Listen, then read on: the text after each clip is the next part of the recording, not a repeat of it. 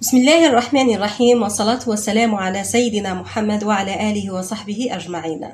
لدي بهذا الفيديو وصفات مختلفة ومتنوعة بصفار البيض لتكثيف الحواجب وكذلك علاج شيب الحواجب.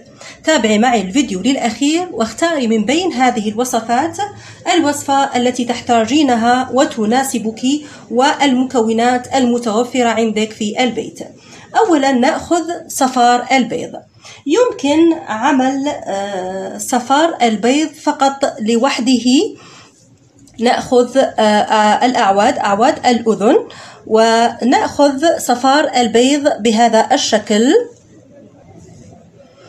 الشكل. نأخذ صفار البيض ونمرر الصفار على كامل الحواجب ونتركه إلى أن يجف تماما، وبعدها نقوم بشطفه بالماء البارد وليس الساخن، ثم نضع القليل من زيت الخروع على الحواجب ونتركه لليلة كاملة، وفي اليوم الموالي نقوم بنفس العملية. نمرر صفار البيض لوحده على الحواجب وبعدها نغسله ونرطب بزيت الخروع.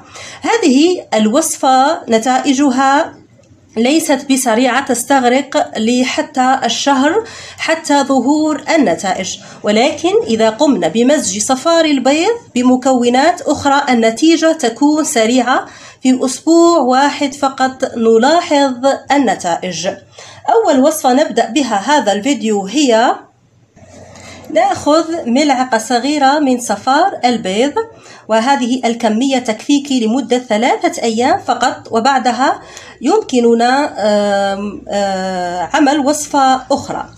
ثم نضيف المكون الثاني. هنا لدينا زيت الثوم. زيت الثوم هنا محضر في البيت، يمكن استعمال زيت ثوم جاهز من عند العطار حسب الرغبة.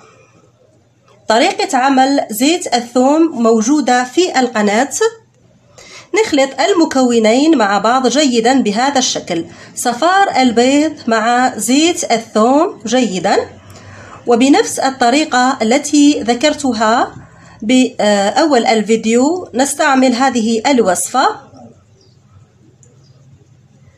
يمكن المبيت بهذه الوصفة إلى الصباح حسب ظروفك، أو يمكن استعمالها لمدة 4 ساعات إلى 5 ساعات ثم نقوم بشطف هذه الوصفة. يفضل هنا استعمال أي نوع غسول أو صابون متوفر عندك لإزالة هذا الزيت ورائحة زيت الثوم.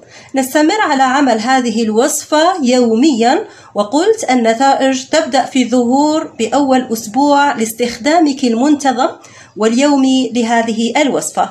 آمنة هذه الوصفات كلها للحوامل والمرضعات، كذلك كبار السن من 40 سنة فما فوق يمكن استعمالها وبكل أمان، وكذلك البنات الصغار ممن يعانون من فراغات في الحواجب من 10 سنوات فما فوق آمنة وليست لها أي أعراض جانبية. ننتقل لعمل الوصفة الثانية. نأخذ كذلك ملعقة صغيرة من صفار البيض. قلت هذا المقدار يكفيك ل3 أيام. ثم المكون الثاني هنا نحتاج لملعقة صغيرة من الفازلين.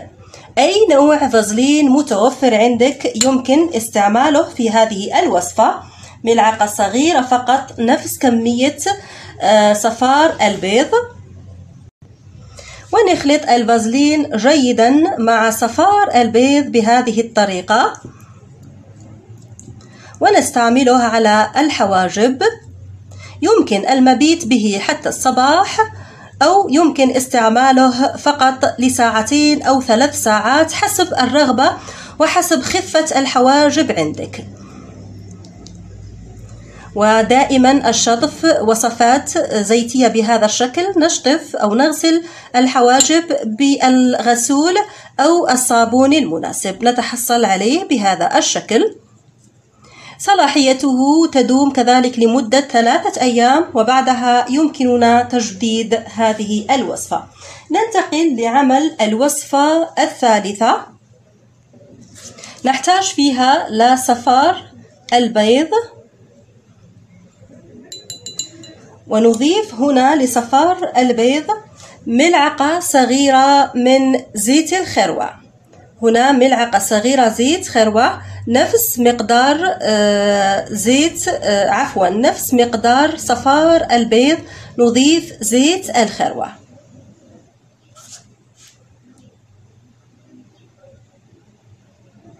ونخلط المكونات جيدا مع بعضها البعض، ونستخدم الوصفة على الحواجب بنفس الطرق الأولى.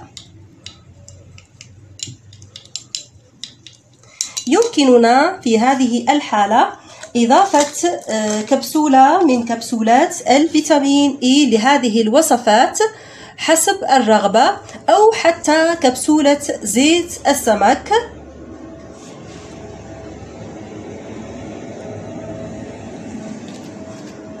ونخلط المكونات. هنا إذا أضفنا كبسولة الفيتامين إي لهذه الوصفات الصلاحية تكون لأسبوع كامل في مكان بارد. بالنسبة لوصفات تكثيف الحواجب وعلاج الشيب في نفس الوقت، هنا لدينا وصفتين. أولا نحتاج لصفار البيض ملعقة صغيرة دائما، ونضيف عليها المكون الثاني الذي يكثف الحواجب وكذلك يعالج شيب الحواجب، هو الشاي الأخضر المطحون.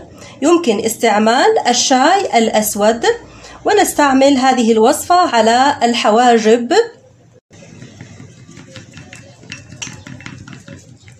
يمكن كذلك إضافة كبسولة الفيتامين إي لهذه الوصفة. يمكن المبيت بها حتى الصباح أو استعمالها في النهار لمدة 2 إلى 4 ساعات بشكل يومي. النتائج لهذه الوصفات قلت من أول أسبوع تبدأ في الظهور. طبعا هنا هذه الوصفة تعتبر وصفة رائعة جدا لتكثيف الحواجب وكذلك علاج شيب الحواجب. غير متوفر لديك الشاي الأخضر، نعمل الوصفة البديلة لهذه الوصفة. نحتاج لملعقة من صفار البيض، ونضيف عليها ملعقة صغيرة من مطحون نواة التمر. نواة التمر الوصفة كذلك طريقة تحميصها موجودة في القناة. نخلط المكونات جيدا مع بعضها البعض. يمكن كذلك هنا إضافة زيت الفيتامين إي من أجل كذلك زيادة فعالية الوصفة، وتبقى لمدة أسبوع كامل معنا في الثلاجة. ونستعمل هذه الوصفة على الحواجب بشكل يومي. قلت النتائج تبدأ في الظهور من أول أسبوع لاستعمالك المنتظم لهذه الوصفات. بالأخير لا تنسوا مشاركة هذا الفيديو مع باقي الأصدقاء كي تعم الفائدة.